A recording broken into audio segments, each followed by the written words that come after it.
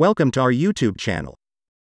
In this video, I will show you how to extract text before or after a character. In the example, we want to extract the text before the first comma.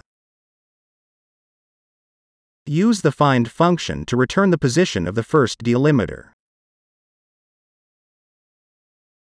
Subtract the length with one character. The left function uses two arguments to return a specified number of characters from the start of a string. Our goal is to simply extract the first 5 characters using the following formula.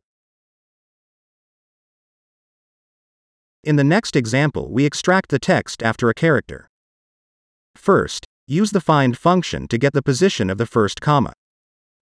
Now we need the proper length of the text after the first delimiter. Combine the len and find functions. Don't forget to subtract the length with one character. Finally, use the write function to get the text after the delimiter.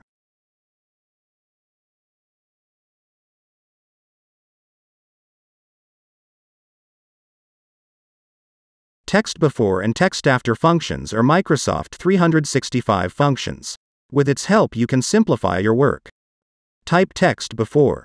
Add the cell that contains text. Enter the delimiter. The formula returns the left part of the text. The TEXTAFTER function uses the same logic and extracts the text after a specified character. Thanks for being with us today. If you want to learn all about Excel, subscribe to our channel. Stay tuned.